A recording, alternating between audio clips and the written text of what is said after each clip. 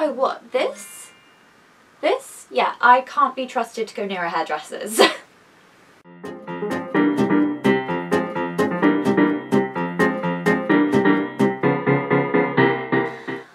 I'm actually alone in the house for once, which is really unusual, but that does mean that I can film at like 9:30 at night. I feel like this is just the future when I get my own flat.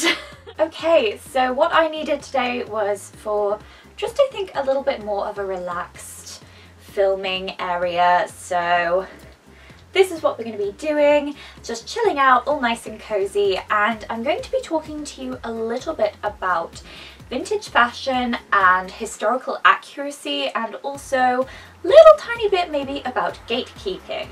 So I get quite a lot of people who talk to me on Instagram especially about vintage fashion and how they'd really like to get into it, and one of the most common questions I get is, am I allowed to do this?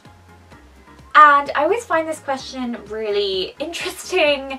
It's as if they think that there is this very specific set of rules to vintage fashion, and if you don't follow it, you won't be allowed to dress that way. I kind of understand where this comes from, because especially I've noticed on places like TikTok, now that I've joined there, but I've also seen it a lot on Instagram over the years, and even on YouTube as well, is there are a sort of subgroup of, I'll call them the kind of purist Karens of the vintage community.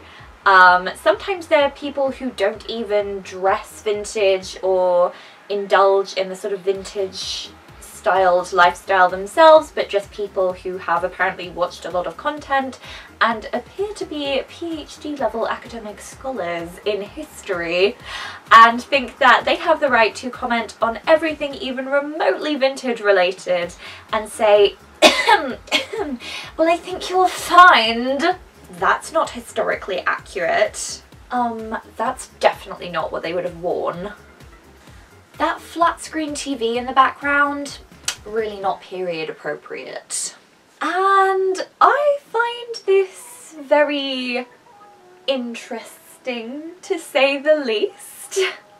Now, I would like to preface this by saying that the vintage community as a whole, as I have experienced it and as I've seen other people online experience it, can be such a wholesome and accepting and really, really wonderful, welcoming space for all kinds of people, whether they're people who are just admiring of the style, people who like to mix in vintage influence into their style, people who like to be very, very on the nose and stick quite firmly to one decade, and also people who just love to live a vintage inspired lifestyle or wear vintage inspired fashion all the time, or sometimes, or only for special events, or as part of their creative process.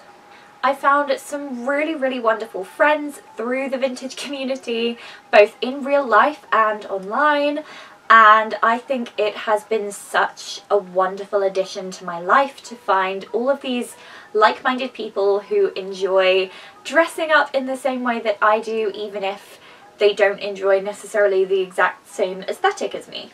But having said that, there can definitely be some people who are super duper critical and gatekeepy and kind of passive aggressive, or sometimes just outright mean to people who are perhaps just starting out in the vintage industry, or people who I swear just go around trying to find things wrong in various vintage videos and content online.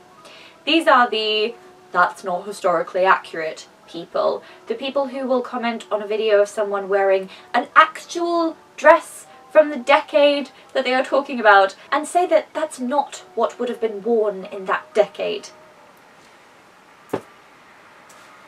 It's a genuine vintage dress. What do you mean? And I haven't experienced too much of this, luckily. I have had a few people being weird over the years, But to be honest, I have way more trouble with really creepy middle-aged men than I do anything else on this fine internet space. Also, a lot of people with apparently either no social skills or awareness, or just no idea of what a sense of appropriate boundary is on what to say to a person that you don't know on the internet. But anyway, that's not what this video is about. I wanted to make this video as kind of a reassurance to all of my vintage friends out there that you are doing great. You are doing wonderfully, you are doing fine, and there is no such thing as complete historical accuracy. If that sounds a bit confusing, then let me explain. So, when we talk about historical accuracy, what people mean is doing things, wearing things, and owning things, and arranging them in the way that people back in the time frame of history that you're trying to emulate would have done it. So for example, wearing a 1950s dress and pairing that with a hairstyle that would be appropriate to the year that even the dress is from, and shoes that are matching with what they would have worn in that decade, and a bag, and doing your makeup in the style in which they would have done in that decade, and doing your hair that way, and driving a car that would have been driven in that decade, and decorating your house in things that would have been around in that decade. But the problem with this way of thinking is, number one, it is incredibly constricting. Hey Google, is constrictive a word? The problem with this mode of thinking is that, number one, it is incredibly constrictive. It means that you are very confined to an incredibly narrow period of history, when in today's modern era we have all of history to explore and to take inspiration from. The second problem is that it's impossible. Our world has moved on so much, and things have changed in the way that we live, in the way that we do things, in the way that things are manufactured and built in the 70 years that it's been since the 1950s, for example, let alone if you're into anything earlier like the 1940s, 30s, 20s, 1910s, or even earlier, even things like the 1960s and 70s fashion. The way that we do things, the way that we decorate, the way that even houses are built, the kind of things, knickknacks that you can find are so different than how they were back then.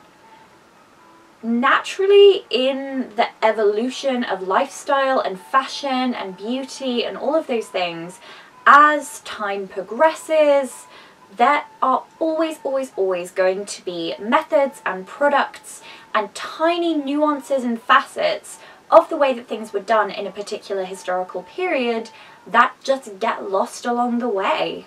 It is kind of impossible to be completely historically accurate, and I think it's ridiculous that we would hold ourselves to that standard.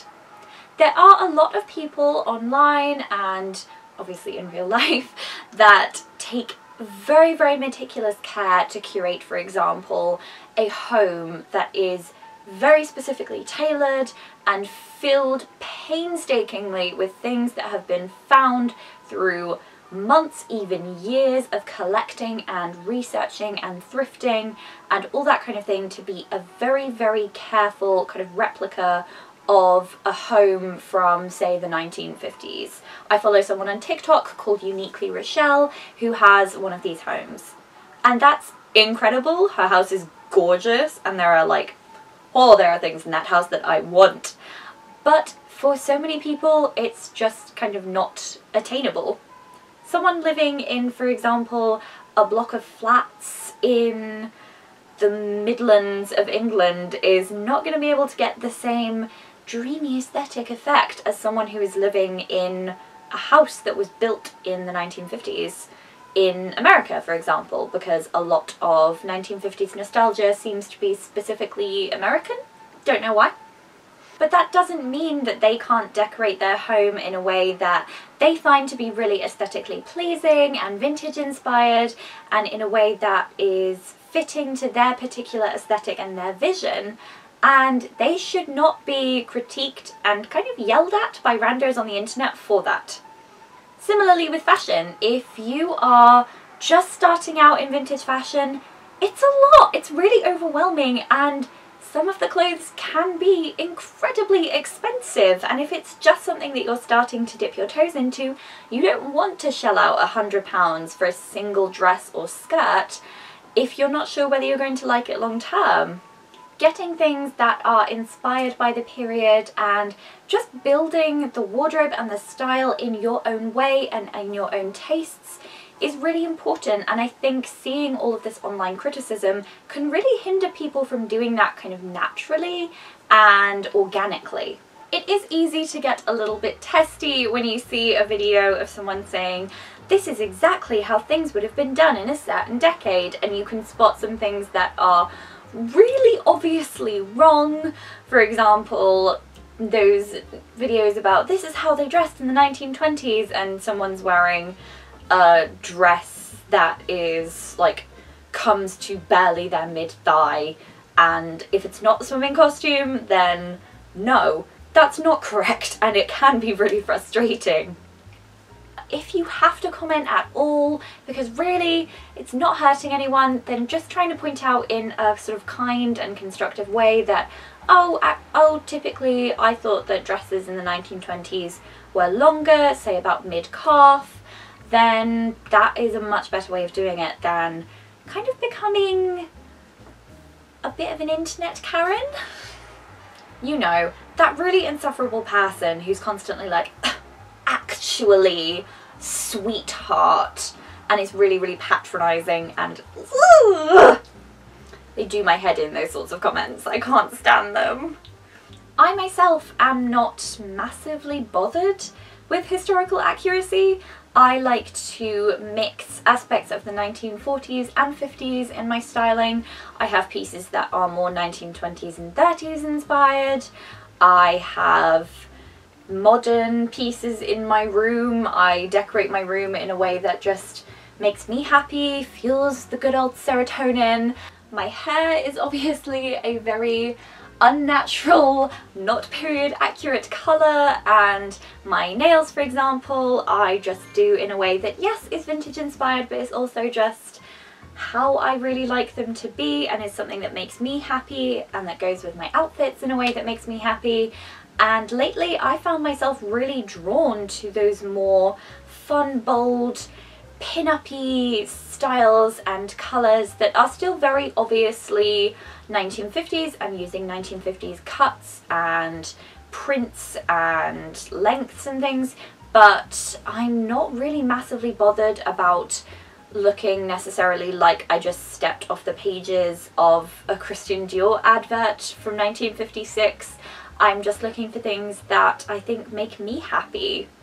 Fashion is so much fun and is such a fun way to express ourselves, and you do not have to worry about being historically accurate, about being 100% true to an era, and about following a very strict pathway and set of guidelines and rules. Because where's the fun in that? You should experiment, you should just organically, I don't know why I'm being all like sway. You should experiment, you should have fun, you should let your style evolve naturally over a period of years and find what you really like, find what really suits you, and understand that that will also change throughout time as your personality changes. You can incorporate vintage fashion in a style that is completely new and unique to you. You can try and keep it a little bit more I'm trying not to say proper vintage, like very true to the era, and you can keep it a bit more loosey and inspired. You can mix decades, you can mix colours and prints, and just make it completely fun to you. If strangers on the internet have been really mean to you lately about not being historically accurate, or you've seen a lot of those comments and you think it's really putting you off and kind of making you feel a bit nervous and unsure, take a deep breath. Hi, welcome to the vintage community. It can be a bit of a mess around here, but I promise you there are so many people who are kind, who will be supportive, who love what you're doing, and who think that no matter what kind of vintage you're rocking and how you're doing an amazing job, you look amazing, and as long as you feel great and that it is true to you, that is the really important thing here. And I cannot wait to welcome you in with open arms, and I know so many people who feel the same way. I know that this wasn't necessarily a particularly structured video, but I just absolutely had to make it. I have been kind of stressed out seeing a lot of kind of gatekeepy behaviour, as if only certain people can get into the vintage community and are allowed to dress and live vintage.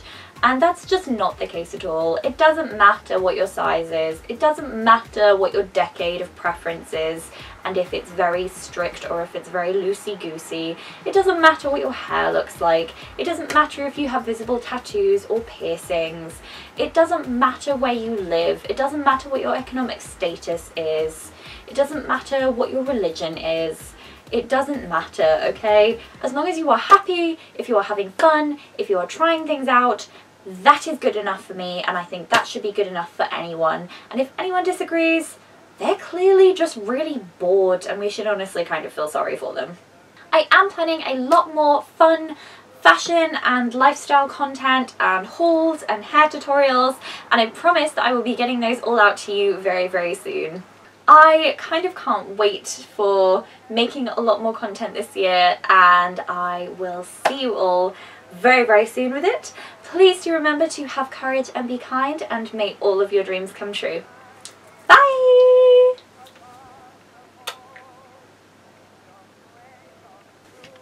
We're a tiny bit of a mess today, but it's okay.